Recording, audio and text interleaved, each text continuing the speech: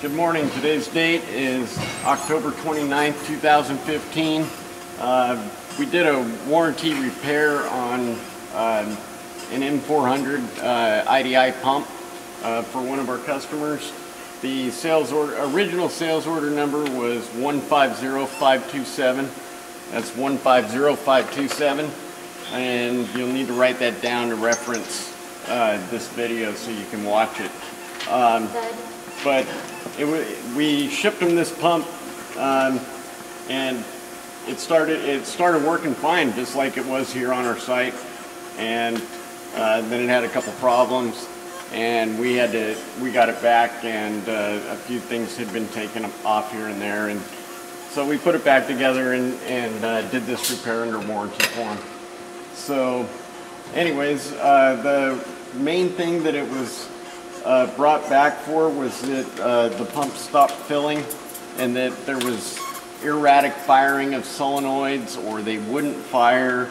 It wasn't dispensing properly, had problems with the suck back, but that was easily taken care of with a few calibrations that we did, and we repaired a couple wires as well that we saw that had come unseated inside of a connector. So anyways, we're going to go ahead and run this for you, and here we go. So we've got the ChemNet software. We're running revision 4.5.1 for these newer pumps. This one handles the software that's on there.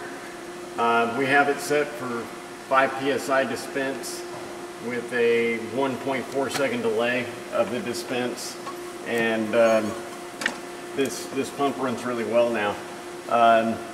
We'll come over to the catch cup over here on the table when we start dispensing for you to look at the suck back bubble and watch the dispense.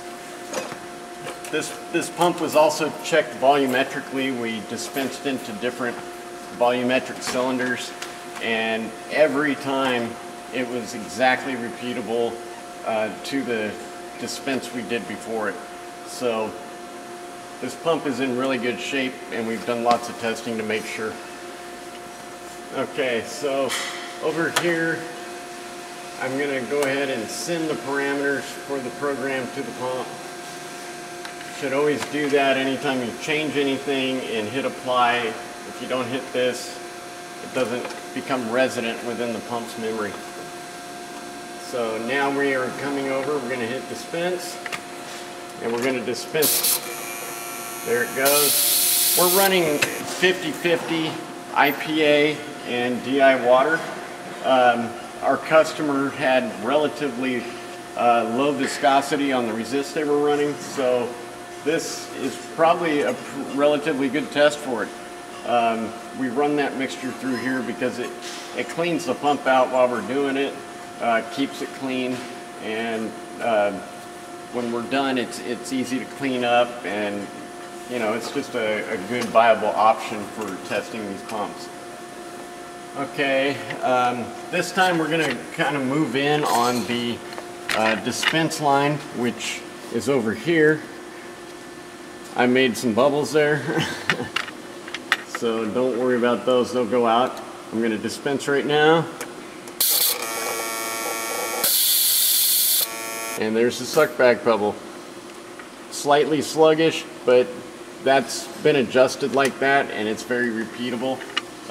If you speed them up, sometimes you sit there and you got to play with it for a little bit because it'll want to suck too far or it'll become more erratic. But this was a very good way to adjust this particular pump. So we'll do it again. We'll do like 3 of them here. Here's one more. Every time that bottle, it doesn't drip at all. Dispenses nicely. There's another one.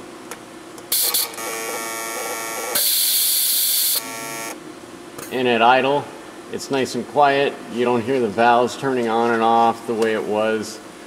We had to go ahead and adjust quite a few things because there was loose wires at the pressure transducer, and there was another one over at the pressure gauge. That's the other thing. What I think happened is, you know, there was liquid in the pump, and somebody might have tweaked something here or there. Anytime you do a calibration on these, you have to have the pump totally dry inside. We even take the top of the reservoir off and dry everything in there, and make sure it's completely free of any kind of vapors or anything, because all that can set off alarms within the pump. So we did that, and then the very last step you do is you go and set up your PWM, and that requires liquid in the pump, and that's why you do it last. But that's your pulse width modulation, and that's basically the speed at which it is pumping, and you can adjust that basically through the software for different viscosities. It will help. So I'm going to do one more just for good GP. Again, perfect dispense. And after every dispense, it did a refill. This also had an issue with the capacitive sensor, which is your liquid level sensor, and it was adjusted in a way where it would fill up about 10% and then it thought it was full. And I think that was part of the customer's issue with the refill. You know, the thing needed to refill, but it thought it didn't. So once we adjusted that, it would refill all the way, and dispense is fine. We've done some longer 10-second dispenses, things like that, and it won't run out now. So anyways, that's our test on this pump. If you have any questions, give Sitek Process Solutions a call. My name's David Carroll. I'm an equipment engineer here, and I'm the one who did this pump. And if you have any other needs, any other equipment needs, or you have questions, feel free to give us a call at 916-797-9000 and ask for sales. They're very knowledgeable, and they can get you set up with whatever you need. So again, thank you for your time, and have a nice day.